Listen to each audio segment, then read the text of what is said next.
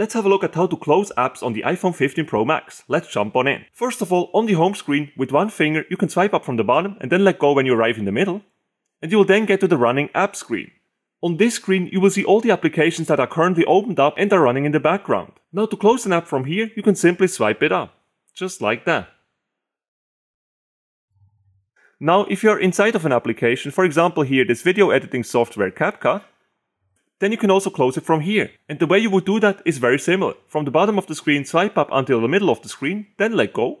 And you will then arrive at the very same screen as before. And now to close the application, simply swipe it up. Let me just clarify one more thing. Let's go back into the application CapCut for a second. What a lot of people are doing on the iPhone is simply swiping up an application like this.